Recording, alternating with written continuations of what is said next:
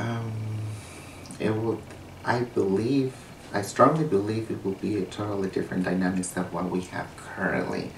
Because if you look at the leaders of the world, it's mostly, um, I will say 95% are men, right? And everyone else is supposed to follow their decisions. So, and I will even challenge that, setting that question. I think I will be, how do we get rid of the gender binary and just be an equal playing field?